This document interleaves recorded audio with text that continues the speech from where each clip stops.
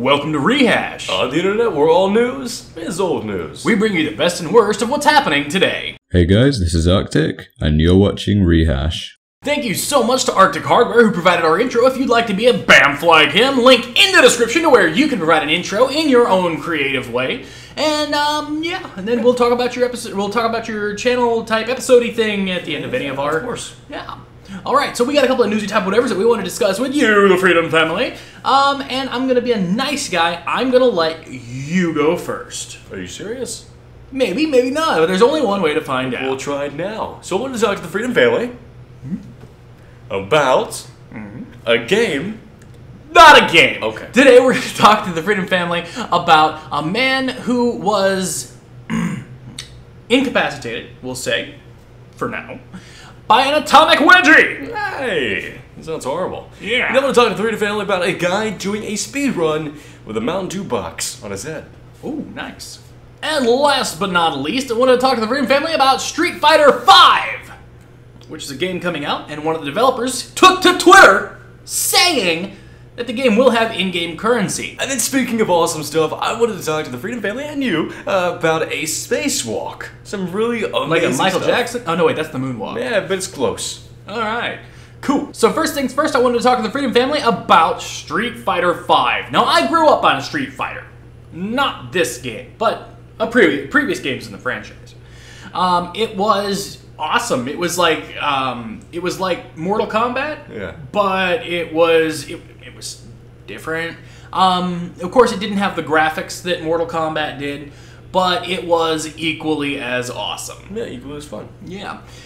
So I am very glad that they've decided with Streetfighter V to go this route with the in-game currency rather than just like a pay-to-win model. I don't like games that do that. It seems a lot of games are taking the route today, and I love what they did, about So did you play this game when you were... I've actually never played Street Fighter, ever. What? Yeah. I grew up on Street Fighter and Sonic and Mortal Kombat and Mario. What kind of childhood did you have? I don't know. Kryptonite? Sure. And then you wanted to talk about? I wanted to talk about a speedrunner doing a speedrun, because he's obviously doing a speedrun, with a Mountain Dew box in his head. Mountain Dew box. Yeah, I mean, it was really cool. No, wait a minute. You're throwing a lot of at me. Yeah. Didn't we just have a game in the dashboard called Speedrunners? Oh, I see what you did there. Hey! Hey, if you guys have the review sponsorships, if we do have keys in the near future, you guys can have the ability to download a game called Speedrunners. Let us know in the comment section down below if you reviewed this game and what you thought of it. Yeah. Also, if you did a review from the review sponsorships, link in the comments where we can check it out. Yeah. Of course, we have the links because we run it, but the rest of the Freedom Family doesn't. So yeah. All right, and then so tell us more about this. What game is he playing? Okay, so Travis Miller provided a speedrun on Legend of Zelda. Now, he was doing a speedrun on a glitch. The glitch is commonly known. Essentially, what it allows him to do is glitch through the wall and go to the Triforce. I'm assuming that's what he called it. That's the end game. Okay, that's the end game. Now, I've never played Legend of Zelda. Do not bombard me in the comments. I've watched it a lot. But for the most part, what really amazed me is that he did the speedrun with a box over his head. Of all things that he could have done, it was a Mountain Dew box. So, you mentioned that you watch these kind of things. Where do you watch this? Alright, well, cheesy as this sounds, I actually watch a lot of these live streams on Hitbox, and... As cheesy as this plug seems, you can partner your Hitbox channels with Freedom, link in the description below. Yeah, you guys can earn a stream of revenue on live streams you do. Alright, and then, so he did this and he did it in how much time? It was 10 minutes. 10 minutes. Cool, cool. Alright, so I have another piece of news for you, the Freedom Family. Now, if I tell you that someone killed someone else with an Atomic Wedgie, okay? Yeah, I'm following. How old would you assume that these people that I'm talking about are? That's 7 years old, 8 maybe, at most. What if I told you this was a full-grown man giving an Atomic Wedgie to his father? Oh my god. Alright, that's horrible. Okay. What if I told you that this didn't even occur in a place that you would assume that this would occur? Where did it occur? Normally, especially if I say that this happened in the USA, where would you assume something like this would happen? I'm sorry if you live in Florida, but Florida. Florida, Memphis, Tennessee. Yeah, that's a good place. Texas, Mississippi, Alabama. These are places I would assume. No, this happened in Oklahoma. And this Oklahoma man got into an argument with his father, and he then decided to end this altercation by giving his father an atomic wedgie. Now, for those of you who don't know, an atomic wedgie is when someone pulls your underwear so far up that he can wrap it above your head. Now, at this point, normally, now I was a kid once, believe it or not. I was a kid once. I was also kind of a nerdy kid, believe it or not. I know.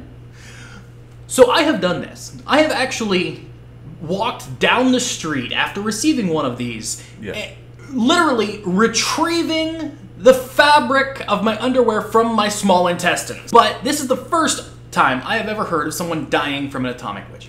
I wasn't aware you could die from it. But you can. The man, it says the police report, he died due to blunt force trauma and asphyxiation from his underwear being over his head. Yeah, meaning he suffocated.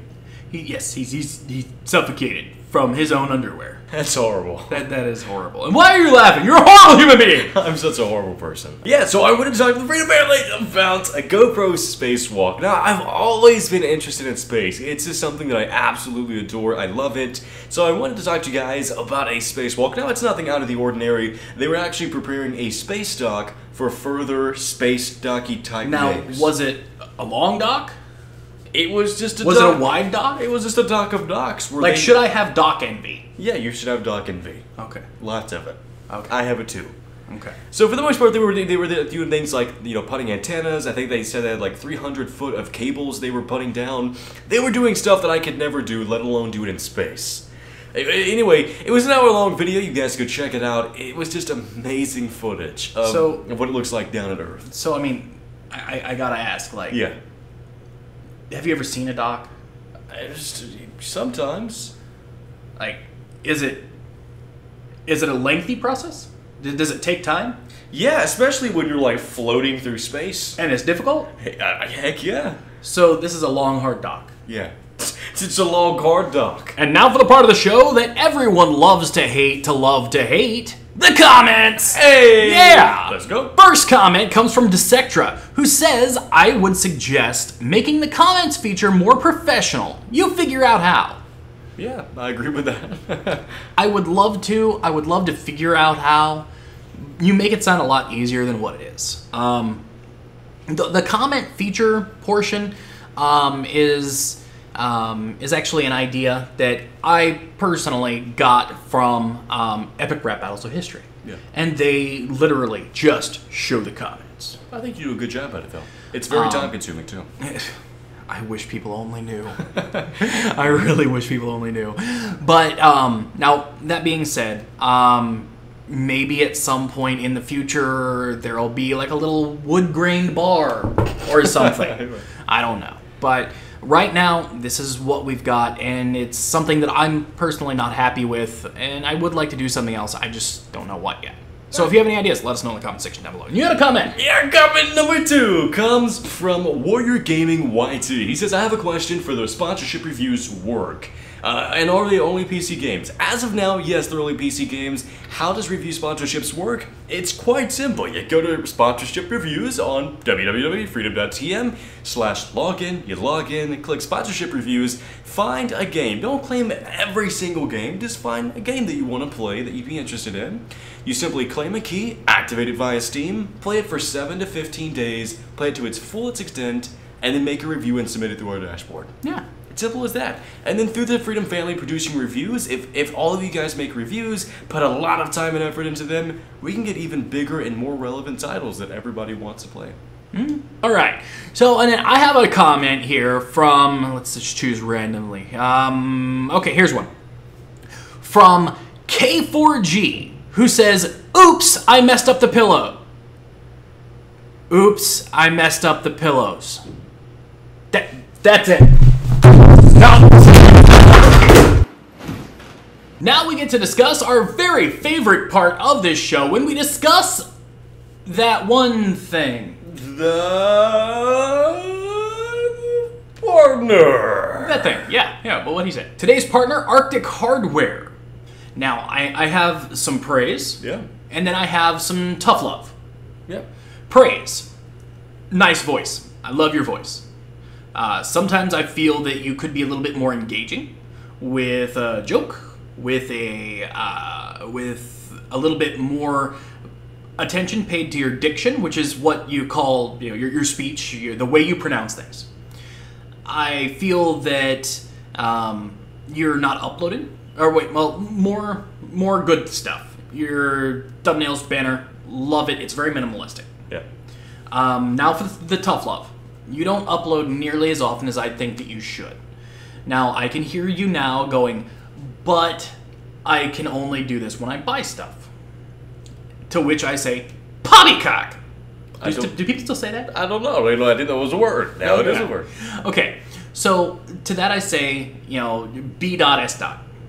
Because about this time last year, I did an experiment when I was doing reviews for Impulse.